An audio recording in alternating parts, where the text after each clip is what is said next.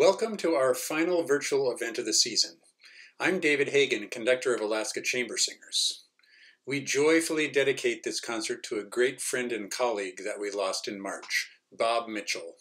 Bob was an enthusiastic, dedicated singer who served on our board for many years.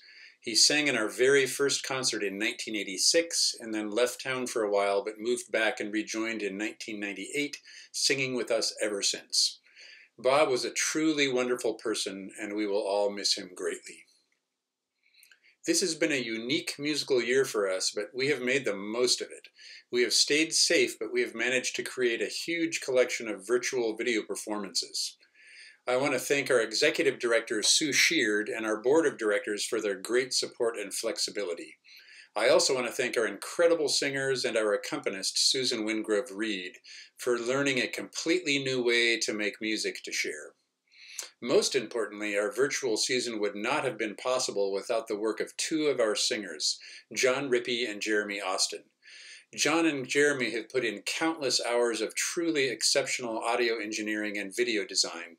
I can't thank these two gentlemen enough for their incredible generosity of talent, time, and enthusiasm.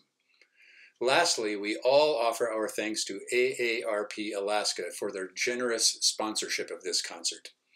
Now I'd like to welcome our board president, Al Alvarez, to say a few words.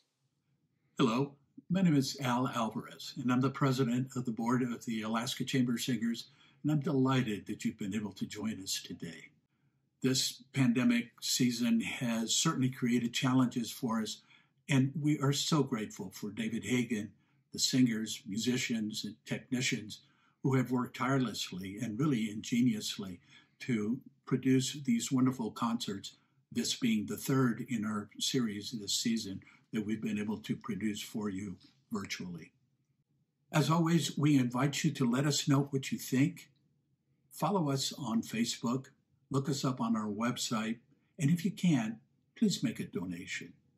Your continuing support is what really makes the difference in our ability to be able to present these programs for you.